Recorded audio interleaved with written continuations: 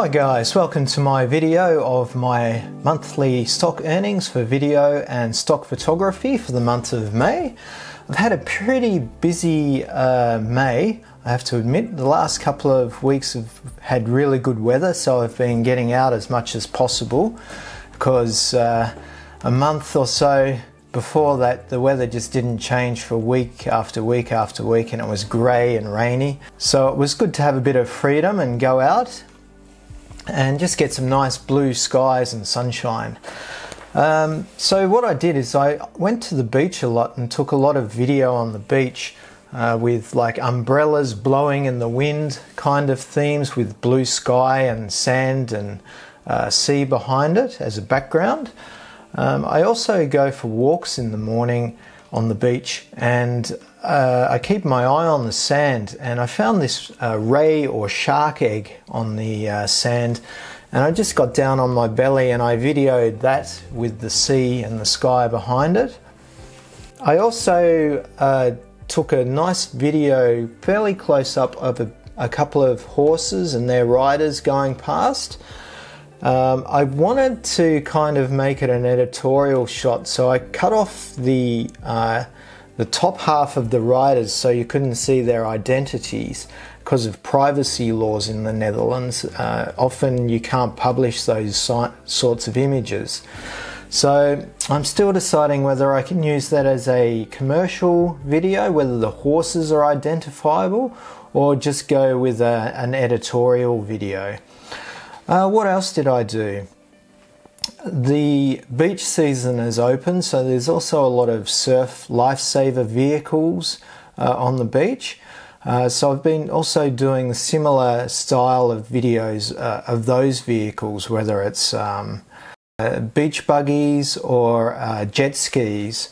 So I'm pretty happy with those videos that I've taken so far. I've also been taking photos, and I went into town the other day just to have a bit of fun basically and do a bit of photo hunting. And even though I didn't find very much, I think I got a couple of nice keepers. And the first one was a nice light blue classic Ford Mustang from the 1960s, I think. And they're really rare in the Netherlands, so I've got a pretty good chance of selling that image. Also, the usual electric cars charging. I got a nice one where the electric cord was going over the top of the vehicle, and the color of the blue cord contrasted nicely with the paint of the vehicle. So I was happy with that one. I also sneaked a photo of my mechanic's rare Renault hot hatch, which is, I think there was only 130 or so made, so they're a rare vehicle. And you may also notice that the sound on this video is better than the last two or three that I've had, and the reason is my lav mic, or my mic that I attached to my clothes, it broke, and I had to rely on my shotgun mic on the camera. But I've replaced that broken Boya mic. I had to think about what I could replace it with, and I didn't really feel like spending 300 euros on the new Rode Mic Go system at this stage. So I just forked out 20 euros and bought another Boya mic. What broke off it was just a holder that keeps it on my clothes. But because they're so cheap, I just bought another set for 20 euros. So hopefully the sound is better on this video than it is in the last couple. But anyway, we're here to talk about my earnings for the month of May, so let's get started. Now, I remember back when I started this channel saying to you guys, as long as I see growth, I'll continue to upload stock images and videos, but that was before the world was invaded by COVID and the chaos that ensued, and obviously that has caused my earnings to shrink rather than grow. Another thing that has made my earnings shrink is Shutterstock reducing their commission rates. So that has also been a double whammy to my earnings. The other third thing is that my upload rate has reduced significantly since I've started making YouTube videos. So it was a kind of 3 strikes and I'm out. So I'd say for the last 6 to 7 months my growth has plateaued and dropped. So what am I going to do about it? Well, I'm going to tell you about that a little bit later, but first let's look into my earnings. And we'll start off with Adobe stock, and with that agency I have 861 photos. I think I've got a handful of videos, but I haven't sold many videos on that agency, if any, from memory. This month, in the month of May, I had 21 downloads, and the highlight was a pic of some sand dune with grass growing on the top of it, with a nice blue sky and sunshine. And it's beach season now in the Northern Hemisphere, so it's understandable why that image would sell. It kind of highlights nature, outdoor living, the beach and the coast, and good weather. For that photo I made $3.30. The other sales were mostly 99 cents and 33 cents, so there were no real highlights there. And I think I sold about 6 or 7 photos of the gannet that's trapped in plastic. Overall I made $18.30 with Adobe stock. With Getty Images, or Getty iStock, I have a portfolio of 1,272 images and 55 videos. I had 17 downloads for May, and one of the highlights was a photo of a pumpkin.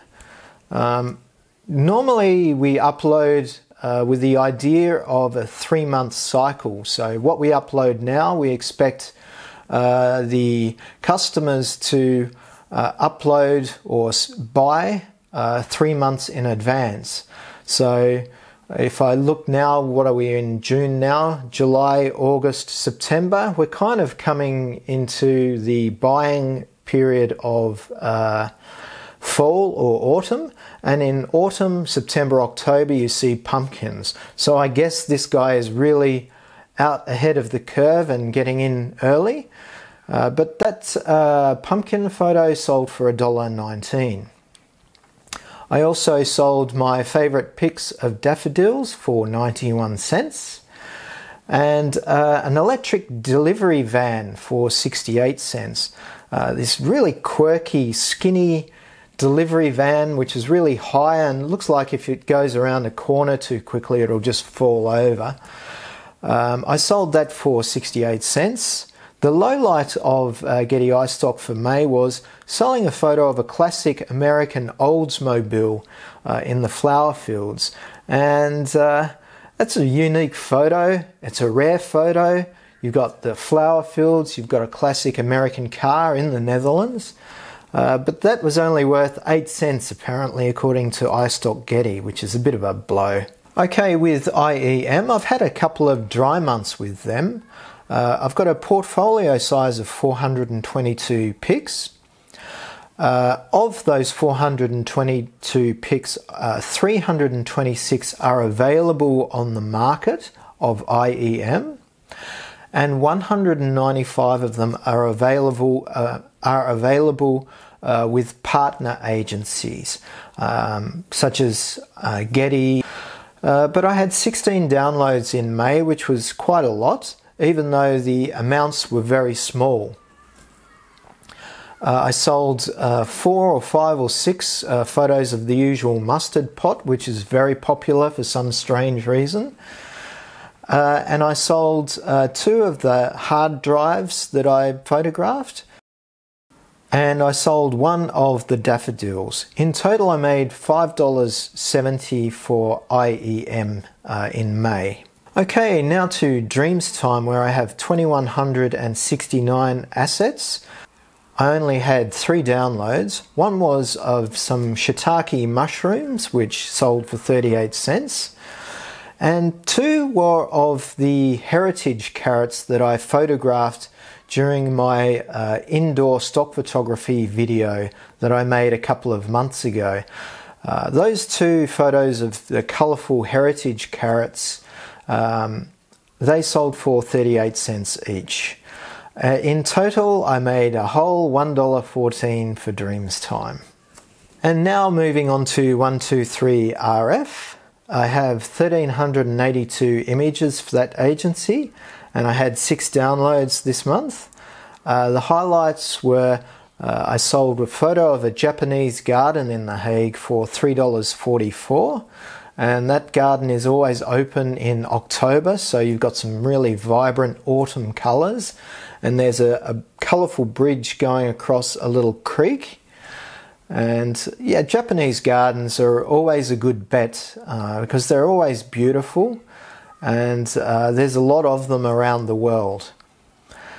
What else did I sell? I also sold a photo of a bicyclist on a bike path cycling towards the modern city skyline of The Hague. In total for 123RF, I made $5.56. Now to Big Stock. I made no sales on Big Stock, and I haven't uploaded them to them for 2 or 3 or 4 months. The only reason being that I have difficulty with their uploading process on their website. For some reason, a lot of errors show up, so I just can't be bothered doing something and then repeating it 2 or 3 times. It seems a waste of time to me. So until I get a handle on their FTP uploading system, I'm not uploading to them. Deposit Photos is up next, and I have a portfolio of almost 2,000 assets with videos and photos. Most of those, 95%, are photos. And in May I had 6 downloads. Highlight is a photo that I took very early one morning on the beach. I think it was in late autumn and there were no people around, and the tide had gone out, leaving all of this smooth sand and just these footprints going off into the distance. And I angled my camera so that I only got beach, sky and sea, so it looks like it's a deserted beach on some kind of remote coast. If I'd pivoted slightly to the left, then there would have been beach cafes and some hotels in the background, but by pivoting to the right, I created this illusion that makes the photo something that it's not, but also gives the impression that I wanted to create, which was a deserted coastal beach with these footprints going into the sand, which is a good conceptual photo. What else? I also went into town last year and photographed some COVID testing locations where they do speed tests. So I think you can get your COVID test results within an hour. And I just saw people going in, and I didn't want to photograph the people for privacy reasons. I wouldn't want to be photographed going into a test site. So I just photographed the sign and the test site itself when there was nobody around. That photo sold for 25 cents. Not a huge amount, but I thought the concept was interesting. And the footsteps in the sand photo that I was talking about earlier made $2.46. In total, I made $3.85 for Deposit Photos. Okay, now on to Alamy, and for a while there I was selling 2 or 3 photos a month with Alamy, and I think my sales were getting up around the 50, 60 to 100 euros or more, which was wonderful while it was happening. But for the last 3 months I haven't sold a single photo on Alamy. So for May, my balance with Alamy is 0, which is really, or slightly even, no, that's very disappointing. Pond 5, same scenario, no sales this month. So that means no videos, which usually deliver at least $10 or more per sale. One of my subscribers did give me a great tip, and he said just upload your favorite photos to Pond 5 and set the price at 20 euros. So I uploaded about 150 of my most popular photos to Pond 5, and I set the price between $15 and $20, and I've had absolutely no response with that so far. It was worth a try. I'll give it another month or two, and if that doesn't work, then I'll either drop the prices or just not bother uploading anymore. So that's just a strategy from one of my subscribers. Thank you to them. I'm not going to mention their name because I'm not sure if they want their name mentioned, but much appreciated, just for a tip anyway. Okay, and now to Shutterstock. But before I do that, if you found anything from this video interesting or helpful to you, please hit the like button on this video, and if you haven't already done so, feel free to subscribe to my channel. I make a video most weeks, and it's all about stock photography and videography with a little bit of nature and classic cars thrown in for good measure. And if you also feel extra generous, then feel free to buy me a cup of decaf cappuccino. The link is in the description.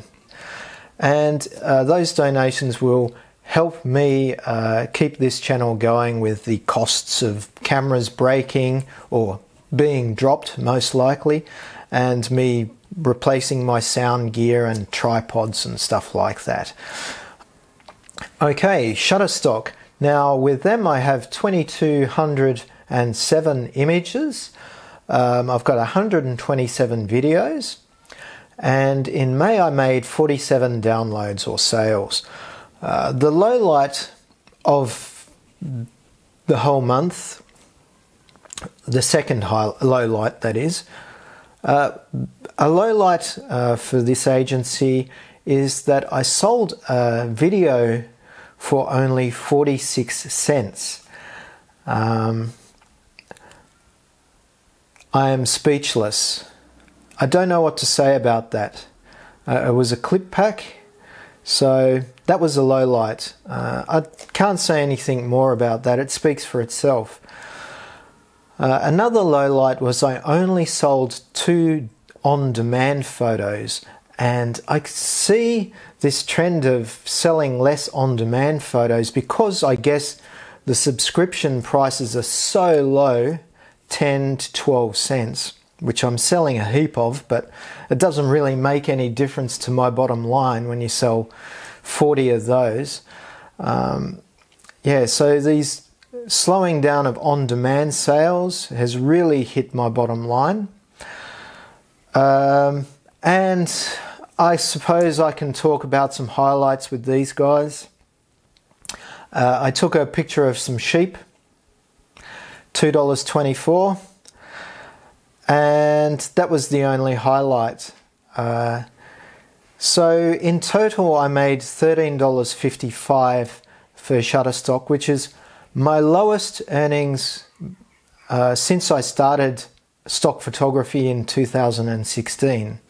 So this growth curve has definitely hit a brick wall there.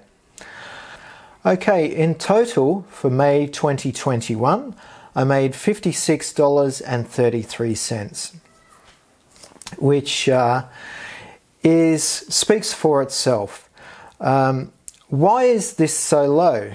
Well, firstly, I've relied overly or too much on one stock agency for too long, and I don't need to name that stock agency because we all know which one it is. The commissions have tanked, and my earnings have just gone to the bottom with it. So that's the first reason. Secondly, this tanking of commissions is what happens when you rest on your laurels and you don't upload regularly every week. And when I mean upload regularly, I mean at least once a week, at least 30 to 50 photos or a dozen videos. And I just haven't been doing that. I've been too busy doing videos, I've been too busy working and doing other things. So it's definitely time. I've hit the brick wall, I've hit rock bottom, there's only one place to go now. So passive income can only last for so long, not being supported by hard work. So it took a year and a couple of global disasters and a commission disaster to get to this point. But the writing is on the wall. It's dead obvious. I have to upload more regularly and more often and more in quantity. And I also have to spread my uploads to different agencies and get a bit more creative. Fine Art America, book covers like I said I would, and I haven't done. Last summer I said I'm going to upload a heap of book covers. I've just been distracted by work and other things and it hasn't happened. But if I want to grow, which I do, I'm going to have to get creative and think outside the box. Otherwise, my stock portfolio is just going to wither and die. Okay, so it's time for me to get back to work with stock photography and videography. So stay tuned to this channel and see what progress I'm making. I'm going to be talking about what I've been doing to dig myself out of this hole, and you will find out, I guess, in the next earnings review for June. And yeah, we will see what happens. It's interesting. Have you guys had a similar situation to me? I'm juggling so many balls that one has been dropped, and the ball that got dropped was stock photography. You guys are probably more focused on stock photography rather than YouTube videos. So I'm interested to see if you've been in a similar boat to what I've been in. So let me know in the comments. Anyway guys, talk to you hopefully next week, and look after yourselves. Bye. And the highlight